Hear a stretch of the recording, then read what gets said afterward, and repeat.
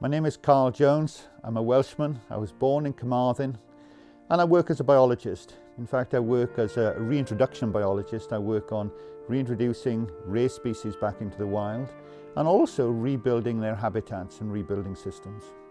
And today I run a number of reintroduction programs worldwide, and I also work with a number of universities doing studies on critically endangered species. The recovery program that I'm most well known for is the Mauritius kestrel. In 1974 it was reduced to just 4 individuals. We now have over 400 Mauritius kestrels in the wild, and it's been one of the most successful bird recoveries ever. Most people who work in conservation do it because they have a love for wildlife and for wild areas. And they don't do it to get awards. But to get an award from Wales is very, very special. Because I think of myself as a Welshman, and although I've spent a lot of my time living and working abroad, there's nothing quite like living and working in Wales.